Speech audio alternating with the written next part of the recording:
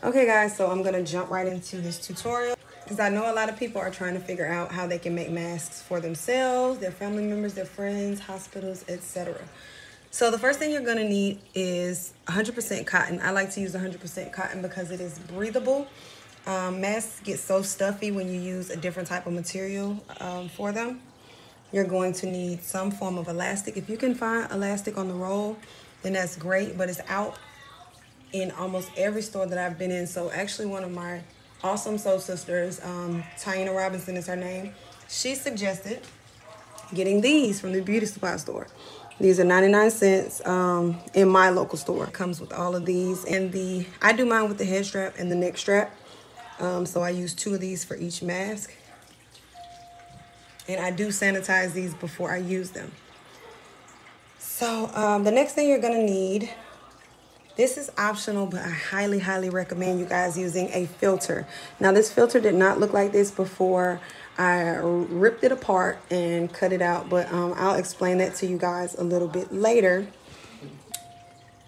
The next thing you're gonna need pins. Now you want to use the least amount of pins as possible because you don't want to poke too many holes in your filter, but I'm gonna show you a way to use them when you have to without compromising the filter. Next thing you're gonna need, and I forgot to put these right here, you're gonna need some shears or some scissors so you can cut out everything that you need to cut out.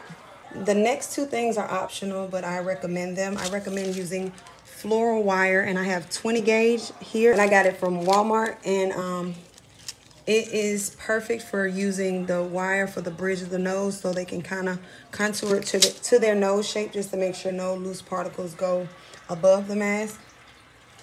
And the last optional thing is a large Ziploc freezer bag. And I got a pack of about 15 of these from Kroger for 99 cents. I disinfected them. I like putting them in here. And I put the name at the top so I don't get confused and so they stay disinfected and clean because we do want to be safe. Another tip I'm going to give you guys really quick is to please wash your hands before you start handling materials because a lot of people are asymptomatic and we don't fully understand this thing. So yeah, just want to be safe when you're giving masks and, you know, trying to do the right thing and help other people. Just be safe. So, okay, guys, we're going to get started. I'm going to do a voiceover for the rest of this video. And I hope that you guys find this video helpful. So, and it is your pattern. I will put the link in the description for the pattern that I used. It is craftpassion.com, I want to say, but I'm gonna put that in there. And they have small kid, young kid, teenager, woman, and man sizes, and these fit perfect in my opinion. Okay guys, so the first thing that you want to do is you want to lay your pre-washed cotton out and you want to fold it over so it's just wide enough for the pattern piece that you're gonna cut out. And you want to maximize your use of your fabric. I call it playing Tetris. Like you kind of want to, you know, you just want to utilize your fabric in the best way that you can so you can get the most masks out of it. So I'm just adjusting this. And this is perfect because I can also get some cuts going the opposite way at the top, which is great. Now we're just going to get our shears and we are going to cut this pattern piece out. And I also marked on here that I get about 6 masks per fat quarter. I just go to Walmart and I purchase the fat quarters. They have the plain prints and some cute little designs for 97 cents a fat quarter. You can also get the packs. They also have the branded ones for the kids. They love the Paw Patrol. It kind of makes them want to wear the mask. I know some kids get irritated by them, but these actually do not irritate you at all.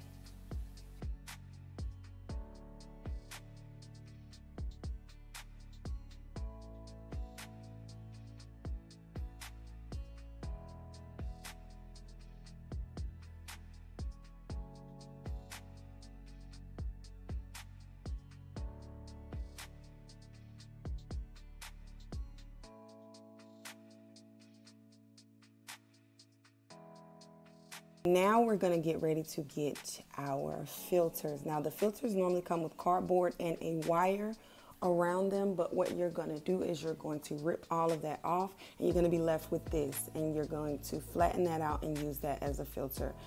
Shout out to Nina Rose.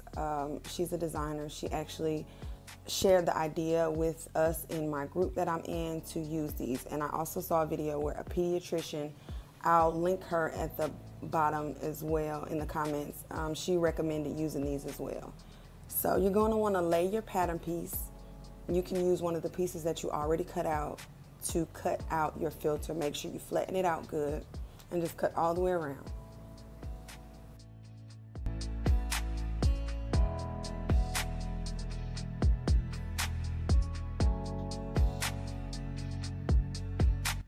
So right now you're going to have 4 of your pieces of cotton, and you're going to have 2 pieces for your filter.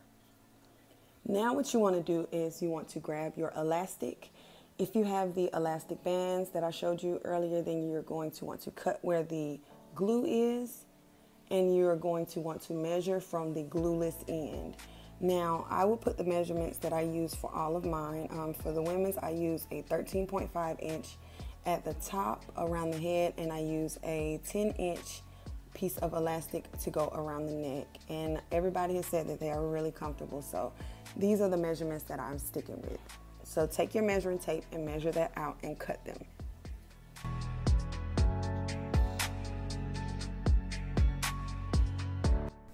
Okay, so now you guys are going to want to grab your floral wire. I will also put the measurements that I use for those here. For women's size, I cut about 5.5.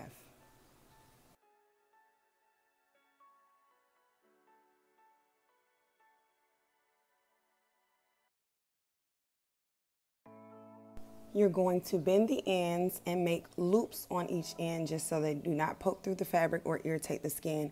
Now you can do this with your fingers if you're rough like me, or you can use scissors carefully, or you can use pliers that are used for jewelry making, which will be the easiest option. But I just fold these and I kind of overlap the ends slightly. And you're going to do this on both sides.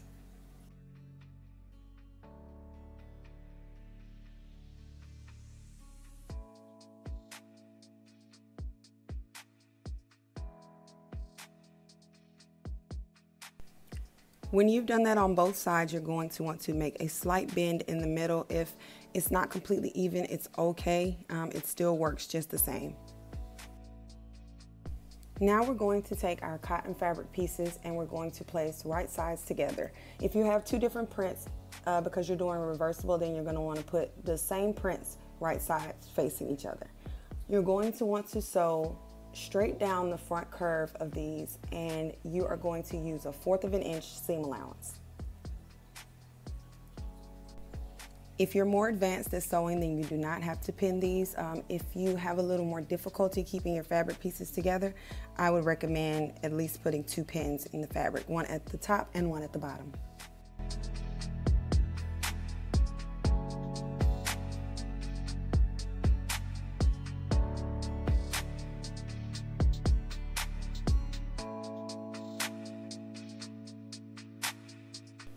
Now you're going to want to open that fabric piece up, right side facing up, and you are going to top stitch along at about 1/8 of an inch.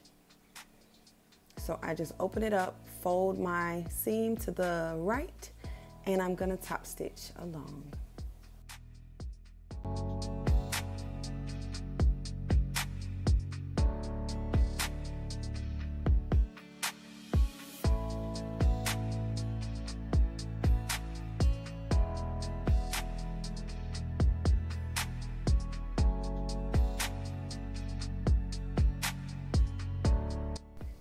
If you're going for optimal curve neatness, then I would say clip the excess off, but I feel like in this instance, you guys, we just need to make as many good quality masks as possible, so it's not necessary at all.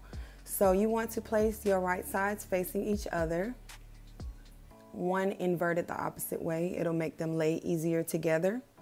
Then you're going to grab your filter, and you are going to do the same thing, sewing a 1/4 of an inch away from the edge. Now use the thinnest needle possible.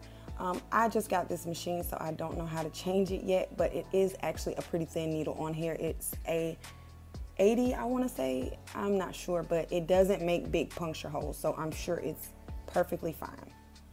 But just don't go getting a denim needle or a leather needle.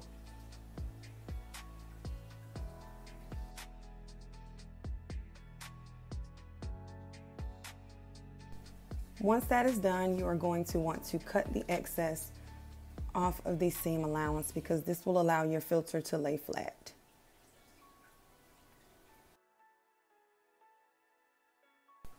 Now you're going to want to lay your filter with the other two pieces of fabric. I like to flip mine for some reason, I don't know, it really doesn't matter.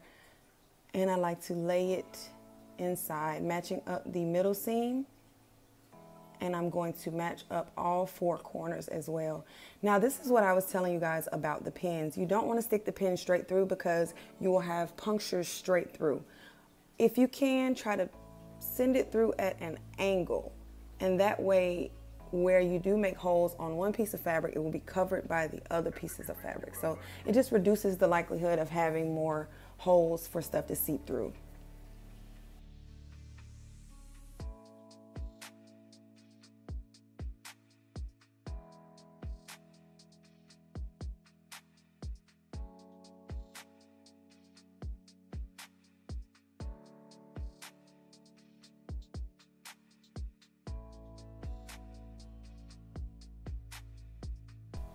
So I'm not gonna pin the four corners just because as long as I have my middle pinned, I don't really need to. I can kind of keep my fabrics together easily. So I'm going to take that to my sewing machine and I'm gonna sew 1/4 of an inch away from the edge along the top curve and 1/4 of an inch away from the edge along the bottom, leaving a 2-inch opening, which is 1 inch on each side of the middle seam. And that will be so you can invert your fabric once you're done sewing in your elastic.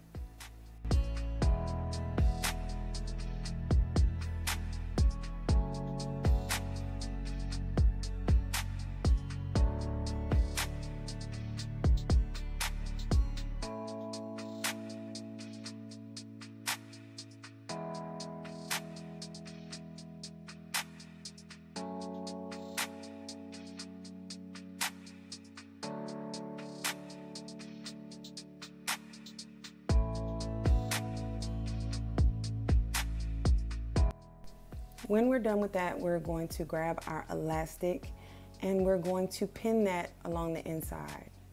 You're going to start with the shorter piece because if you start with the longer piece, sometimes it's a little more difficult to keep them from twisting around each other.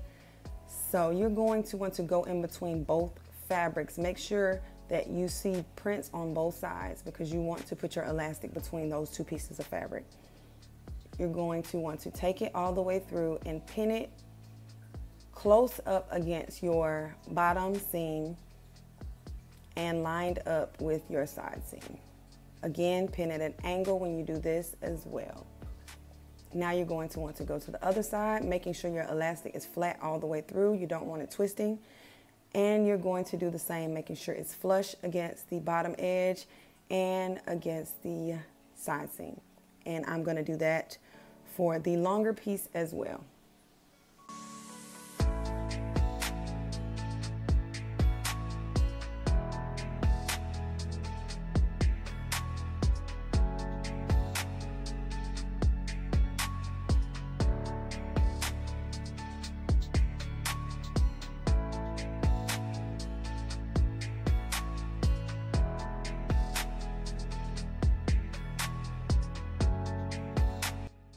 Once all four corners are pinned, you are going to want to sew along both side seams 1/4 of an inch away from the edge, from top to bottom.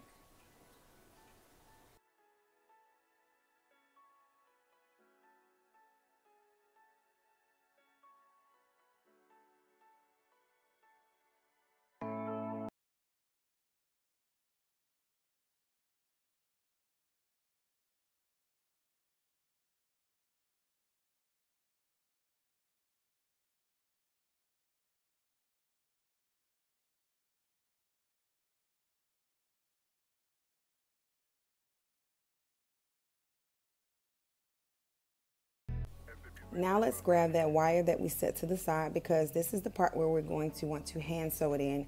Now I choose to hand sew it because when I try to do a zigzag stitch on my other machine, it needs to be cleaned out really bad, so it nests really bad on the underside, which is when you just get a jumble of threads. So I decided to hand sew, and honestly, hand sewing it, it takes about 2 minutes probably. So what I'm gonna do is I'm gonna line up the middle, and I'm going to hold one loop on one side in place. I'm going to take my needle through the back side and around both edges of the loop.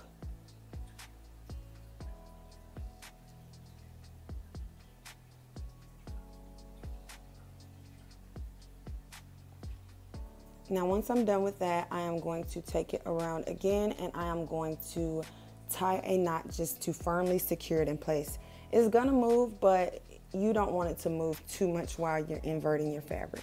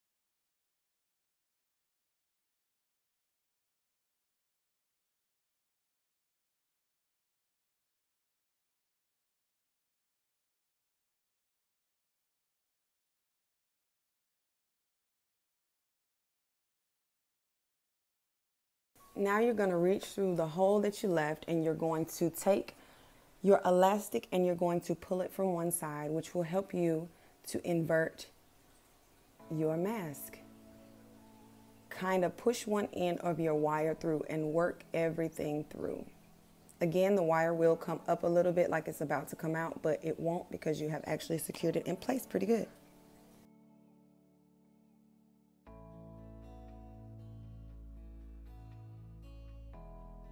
Now we're going to adjust our wire and just make sure that the top is flat, so it'll be easier for us to top stitch. You're going to want to kind of work it up towards the very, very top of your mask.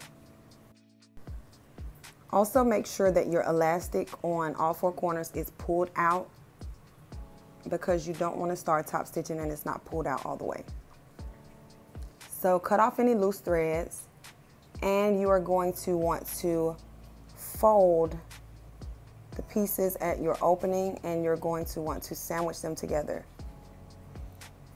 Stick your needles in to hold them in place. I will use 2 needles and just do it at an angle like we did before.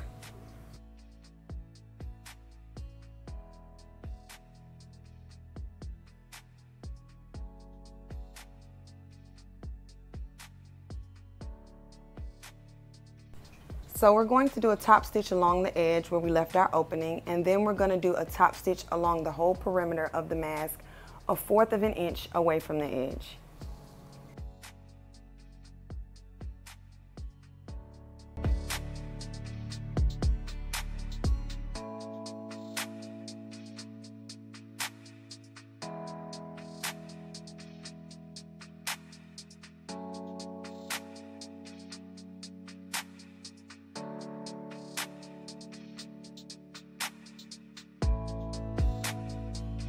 Now we are going to sew along the perimeter. I like to start at the bottom corner and work my way all the way around. And you want to pivot every time you get to about 1/4 of an inch away from your next corner.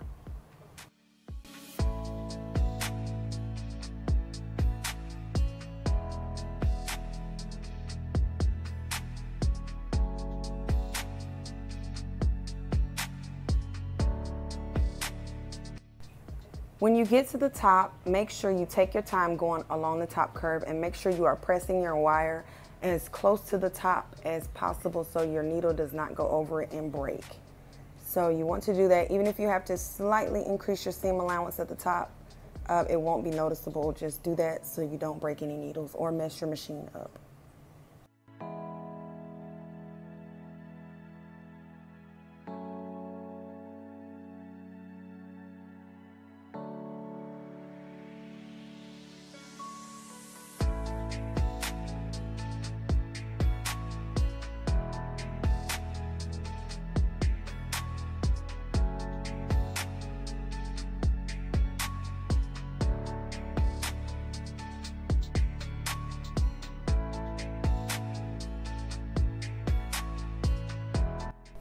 Okay guys, so we are officially done with our masks. Now, didn't I tell you guys that this was super easy, super effective?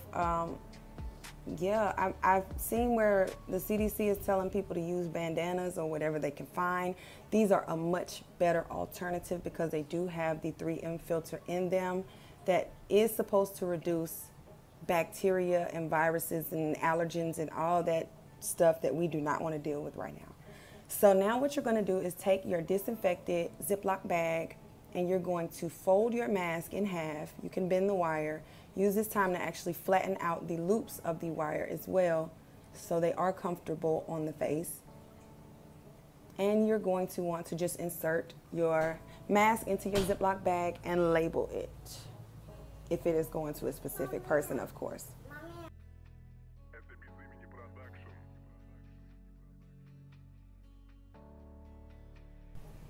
If you are shipping it out, then fold your Ziploc bag in 4s, get all the air out of it, and you are going to stick it in a bubble mailer. You can probably get some really cheap from Dollar Tree.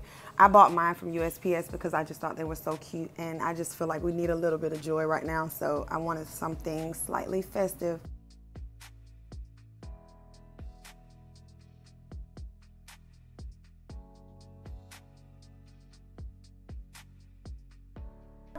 I want to show you guys a few of the kids masks that I have done. The kids love the cool branded prints. They make them want to wear the masks, which is really great because I know a lot of kids probably don't want to wear them. But yeah, I hope you guys really found this video helpful. Help somebody, pass it along. You guys stay safe out here. This is a tough time, but it's nothing that we can't get through if we help each other. So love and light to everybody. Say bye-bye, everybody. I was calling. I was